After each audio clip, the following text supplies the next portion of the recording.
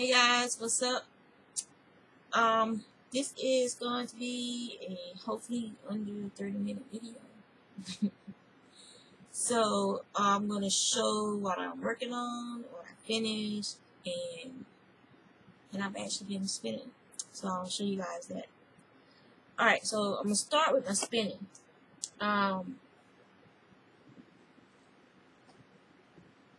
you guys know, when I go for the last couple of years, when I go to Maryland Sheep and Wool, I sit in the Walks Far Acres booth and I spin and run my mouth with the ladies there. And one of the sheep that I used to get the wool from, her name was Velvet, and she is a light beigey Morit oatmeal-y. It's like a golden oatmeal color. She's not quite a Morit, it's close. But and I don't think she's with us any longer. I think she passed away. So I went upstairs to the attic and I pulled some wool fiber to spin from small bags. I'm trying to get rid of the older bags, but the smaller quantities, so I'm trying to spin that up. And so her fiber was very nappy, and this is something that I carded because it was starting to felt. Velvet is a churro, it's either cordell or something mixed, but they don't coat their animals. So this is something that I carded under drum carding from the Ravelry, and I have 2 bats of that. Her fiber is atypical for churro, is because these sheep have more lanolin because they're on the East Coast and they're up in Pennsylvania, so they have to produce more lanolin to survive the winters, and waterproof their fleece. So the fleece is very soft. Her fleece is atypical of the breed. But I got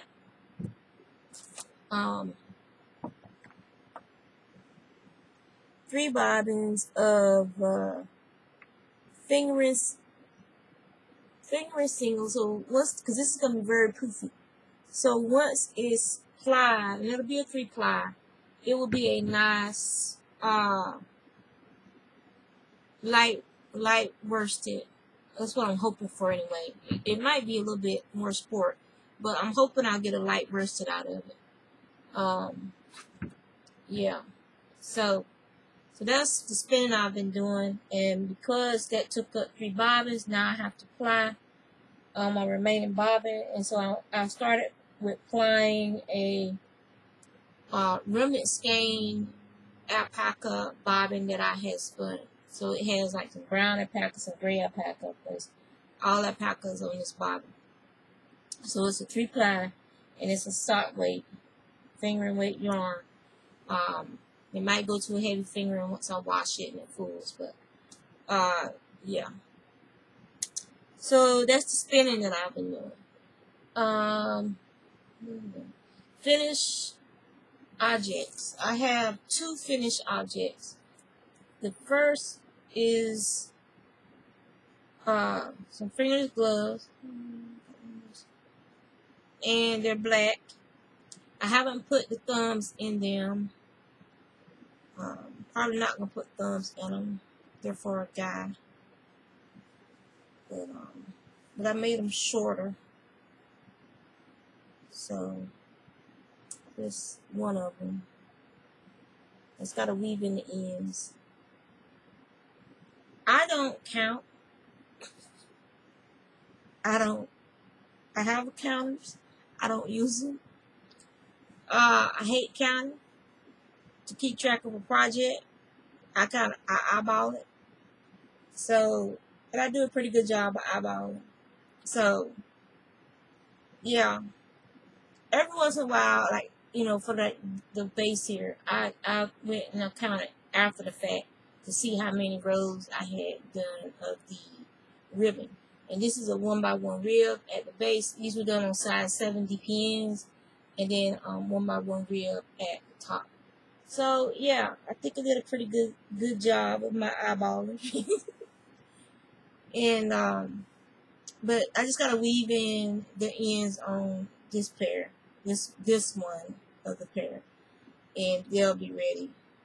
And then I gotta probably run the net brush over it because I think Mushi tried to steal this out of my bag. Mushi is a kitten.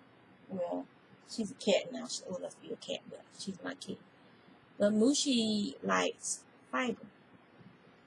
She likes wool. She kept trying to steal these bats. What she planned on doing with it, I don't know. I didn't want to find out, so that's why Mushi and I had a fight, and I got that away from her. So my other finished object is behind me. Oh. It is my first virus shawl. That was on my list of things that I wanted to do. Oh, I forgot to turn that fan off. I probably sound horrible. Hold up. Alright. So it was on my list of things to do, which was to crochet a virus shawl. And apparently my spinning wheel wants it more than I do. I used the Burnett. I think it's Burnett. It's not the Burnett. I don't know. It's a single ply. I showed it to you guys before. I got it from and I don't know where the ball band is. Excuse me. I got it from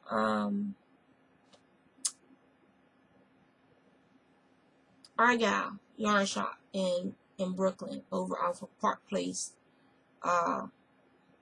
somewhere over there. But it came out really nice, and the border is Red Heart, the carrot colorway. But I love this crochet shawl, and it was so freaking easy to do. And I love it so much that I started another one. And see, this uses 3 skeins of that Burnett and just a little bit of the skein. I just did one of the row 4 or whatever, say 4, 5, 6, 7. I think that's how it goes. So I just did one repeat, basically, for the border. But I love this shawl. It's gorgeous. Gorgeous, gorgeous, gorgeous. And it's warm. But I enjoyed making it so much that yesterday morning I cast on another one. And this is also, I had 3 skeins of Noro Silk Garden.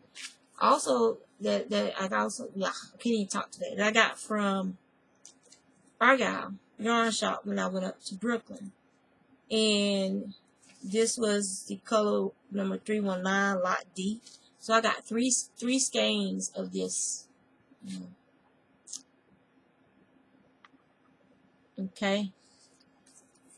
And I'll show you my progress. I'm putting the border on it now because this is all the Nora. I didn't have enough. I've had enough to finish the part of repeat. And that's all that's left. So I'll use this to start something. Or maybe not. If the cats steal it, they'll just eat it. Get their fiber in. So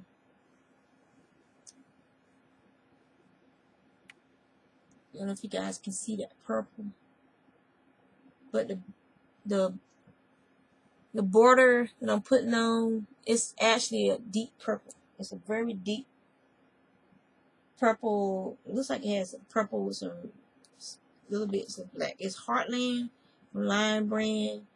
The colorway is Hot Springs. Fuentes Tamales. Termales. I guess that's how you say it. But it's 147 Hot Springs is the colorway. I wish you guys could see the actual color. It's real pretty. And so it's darker. It's kind of close to some of the purples that's in this. And it's showing up as blue, but it's not. That's purples. So it's close to some of the purples that's in this Noro.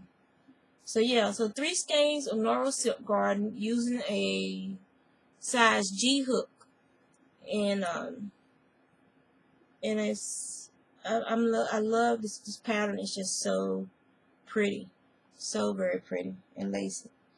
And this is crochet. You can make very beautiful things with crochet. Don't let people turn you off of crochet. Beautiful. So yeah, so that's what I'm doing now with this. Is I'm working on the border, which I'm gonna try to use up that whole as much of that skein as I can on the border portion of that shawl. The other work in progress that I have, and I'm using Caron Simply Soft, the 1 pounder for this one, and I also use some wool from eBay. Forest Greener is the name of the seller. It's a Canadian, I believe it's a Canadian shop. But this is this left over from a project. This is Icelandic wool, and it's very squishy, and you can't really see these colors. It's like a lot of mauves, and it's more, just a tad bit more vibrant than that. But I use this on part of the blanket, so I'll show you the core of the blanket. The blanket, you start with the butterfly. You make the butterfly, then you attach a yarn to the butterfly, and you form a granny square. If you've ever done a granny square, I'm just catching up where I was at because the hook came out, so it pulled out a few stitches. Oh gosh, I'm so sorry. Usually I put a stitch marker to hold my stitch, but yeah, sometimes you just don't feel like doing stuff. I mean, just only a couple of stitches, and as fast as I crochet, it's not going to hurt anything. Okay, so you start with the butterfly. Okay, you guys can see my butterfly, but here's the butterfly. Okay, you start with a butterfly, and on the bottom set of wings, see the bottom set of wings down here, that's where you do your granny square. You attach your granny square like that, using the butterfly as your center point. I added a flower and a leaf to it today. I didn't leave in the ends, but I'll get around to it. So I added a flower and a leaf to it today, and then I can just go around and around and around until I use up most of the skein to form the to make this baby blanket. And then I have, that's the other work in progress. So I have 2 works in progress. This shawl, I'll finish it tonight, and then I'll start working in earnest on this baby blanket, because I have to do a yellow baby cocoon with the yellow hat and yellow footies. I gotta get that done too. Someone requested.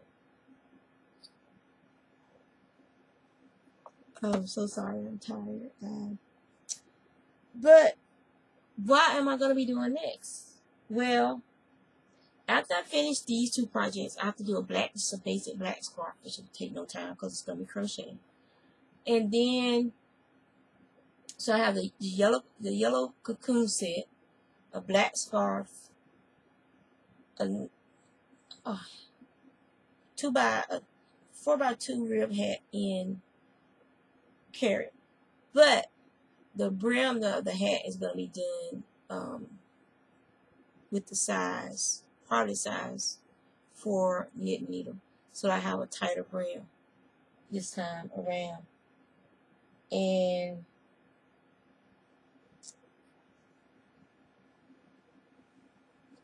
I'm so sorry.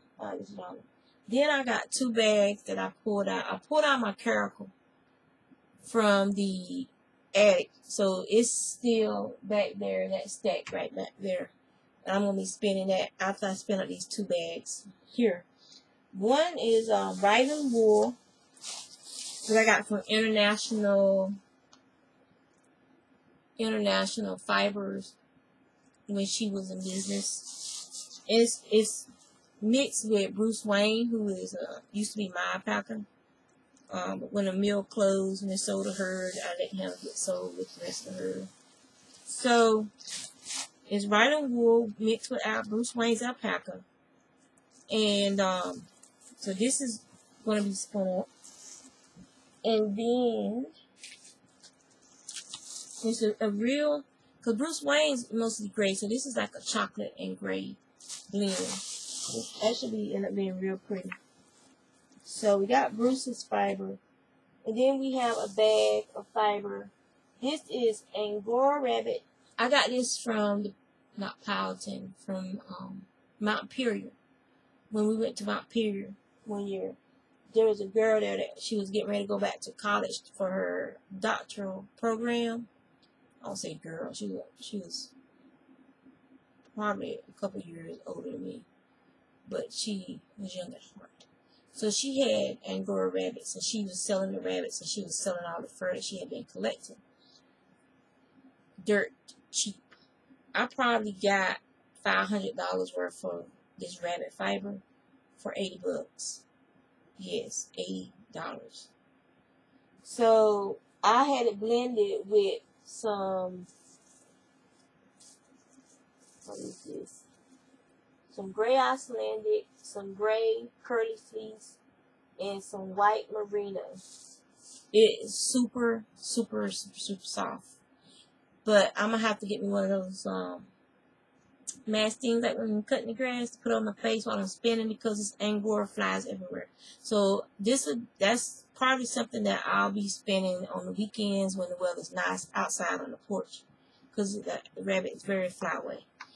So those are the next two spins after I get all this stuff plied up. And so I'll probably start. I actually might put the Angora up and pull something else out and wait until summertime when I know it's going to be warm, because y'all know I hate the cold, so that I can spin it up. I'll probably pull down one of the bags, one of the other smaller bags of fiber or bumps. Like there's a couple of bumps in there that I can pull down, a Cordell that I got from Maryland Chicken Wool, and I can pull one of those down and spin those instead. And that's pretty much all that's going with me craft wise. Oh God, I'm gonna go. I'm gonna keep yawning, and I do not know why talking to you guys stimulate me to yawn. I don't know why. Because I am a little tired, but I haven't been yawning at all until I started doing this video. So yeah, so I need to get back so I can finish my new shawl, and then I can start working on another project. Because like I said, what I'm gonna do is I'll do a project. Then I'm going to do something for me. And so far, I've got, you see, my second shawl, which was a shawl that was on my list of things to make for myself. And when I finish that shawl, then, since this pattern is so pretty and so easy, I figure I'll be going, that's what I'm going to do with the Jane C. Brett. I'm going to do virus shawls with the Jane C. Brett. Yep. I'm going to take the crazy color one and do those together. But yeah, that's what I'm doing with these acrylic scraps. It's back there. You can see the Jane C. spread. Those are full balls, but on top of the hand spun bin, there is like all the partially used skeins of yarn that I have accumulated over the last 2 months. And but yeah, I'm gonna make virus shawls out of that Jane C. Brett. Now I've added things to the Etsy store. I did a new listing, and it's called a $25 mystery hand spun skein. So basically, you pay $25 and you get a skein of my hand spun. It's a surprise. You don't know what you're getting. I can guarantee you the yardage will be over 175 yards. It could be anywhere from 175 yards up to 300 and something yards. My goal is to get rid of as much of my hand spun in that big gray bin back there as possible. Now the nicer hand spuns, which is stuff that I purchased to spin, and those will be sold at what they're worth. But other things like, for some people, alpaca is an exotic fiber. For me, it was readily available, and it's most of the fiber in my stash is alpaca fiber that was given to me by my friend that owned the mill. So for me, alpaca is not an exotic fiber. It's what I usually am spinning. Merino 19 micron merino in alpaca blends, or just the merino or the alpaca. I also have fiber that I have at Falkland and Romney, Rambouillet, BFL. The BFL is white, so it was purchased so that I could either spin up and then dye the yarn, or dye and then spin it. But it's for my private stash, you know. I still haven't added fiber to the shop. I'm still working on that. For the next update, I'll probably have some fibers. Now, most of my fibers are natural colors, natural whites, natural creams, grays, browns, true blacks, things like that. I prefer a natural fiber, so that's mostly what I have. It's going to be offered through Etsy is natural fibers. The stuff that I've dyed, I'm probably going to end up spending most of that myself, because people really didn't seem to be interested in purchasing it for me. I use Falkland base and Romney base for the fiber that I dyed up. So I have no problem with spending my own stuff. I love spending my stuff that I dye and that my husband dyed. So, but the natural stuff, I want to try and get my stash down some. So I will be probably doing 4-ounce baggies. I got to get some more bags so that I can start and weigh it, because I finally got more batteries for my scale. So I got to get my more bags so I can weigh it out and put it in 4-ounce braids for, like, you know, like each bag I'm going to label it by the month, like, so it easy to figure out what's what. So it would be like January, February, March, April, May. And so, you know, January would be the big white one, which is alpaca, North Country Cheviot, and